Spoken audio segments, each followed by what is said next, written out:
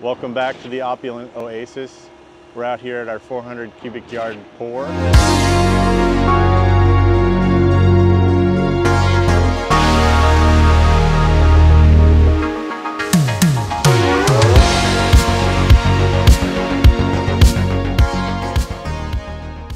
Taking a look at these footings that we got down here at the lower level. These are to build the retaining walls. They're going to hold this whole house on the side of the hill. So we had to do a coordination and RFI to get these walls changed because we had a one wall system that was going to have a secondary wall that was up on the finished floor height, which was going to cause the slurry to fill in from the wall to the wall. So we wouldn't be able to get any planting in there, and it was going to cause other problems. So we went with a larger footing, double walls that go all the way down to that same footing. In some places, it's probably close to 18 feet below earth or the finished grade. So that's why it's so massive, and that's where we are. And for those of you that don't know what RFI means, it's request for information. So you put those in email, you send them to designers, to architects, to engineers to get information that you need to keep proceeding on the project for changes that you need to make, or just questions as far as if you question it and you need to know if it's being done the right way. If you find a discrepancy on the plans and you need to make sure that that is the correct detail, you need to send out an RFI and find out, just to confirm that you are on the right track. So most people that look at this would say it's way over-engineered, but we would rather err on the side of over-engineered than under-engineered, especially when you're talking about holding a house on a hillside and wanting to retain all that dirt. So this will be, once we get this footing pour, this is about 3,500 PSI, and then we'll start building the block walls on top of that, which we'll switch to a 5,000 PSI to get that strength faster. So once we start doing lifts, we can start backfilling and getting this more of a working ground.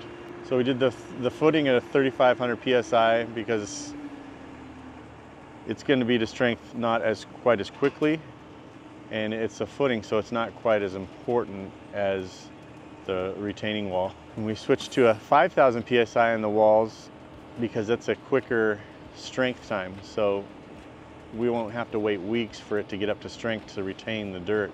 It'll get stronger much quicker, so we can backfill sooner and keep this job moving at a quicker rate. As you can see in these footings, we have these what we call steps. So they're formed at different heights to kind of match the grade. Otherwise, we would have to bring this footing in deeper into the hill, which isn't necessary. So we do the stepping to start stepping up with the grade, still keeping the depth that we need for planting and the engineering specs, but we step it down in order to not create these super tall walls. Let's go over to the benchmark.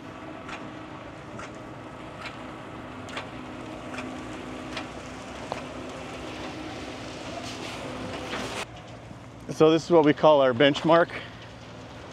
This is the finished floor elevation. It's at this top of this rod is where they take that. So anybody that comes in here to survey with a transit or whatever can take this and know that that's the finished floor of the house. So up on the street, there's a cap, which they verified what that elevation is, and they'll set this based on that.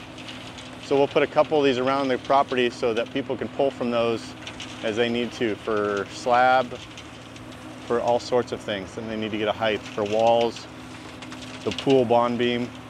They'll be pulling from here to get that perfect height, knowing where they need to be, because the grading and drainage will show them where their height is in reference to that. And then if in reference to this finished floor elevation at the benchmark, you can see how far down it is, which they will pull from here, and they'll have big transits out here and know exactly where those footings need to end up. These are our clean out pools. The little kiddie pools won't work on this one. This is a 400 cubic yard pour, so we're gonna have probably 40 to 45 trucks come in and out of here, and they need a place to clean out, which we gotta do this to contain the concrete because we don't want that going out into nature.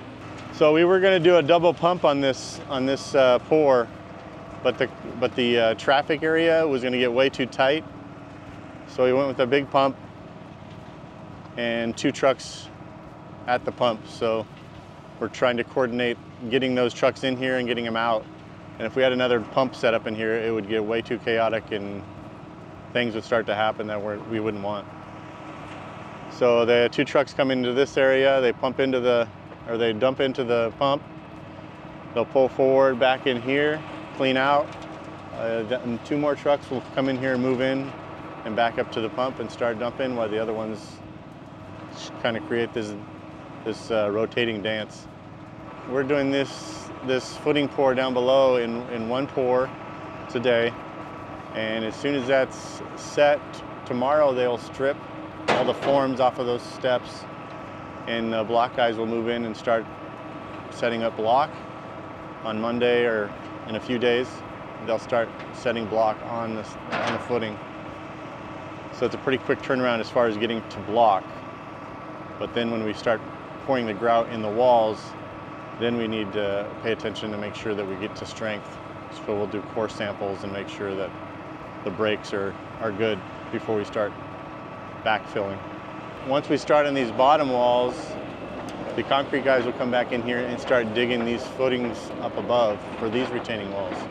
So we'll have different things going on different parts of the site, and that's where the coordination comes in, where we have to move people around so they can work around each other and keep the project moving. Because the biggest plan is just to keep everybody moving and keep the job site progressing. Hey guys, I just want to say thanks for stopping by the Opulent Oasis. As you can see, this project's going to take 30 to 36 months to get out of here. But there's a lot that's going to go into this place. So stick around, keep watching the videos. We'll see you later.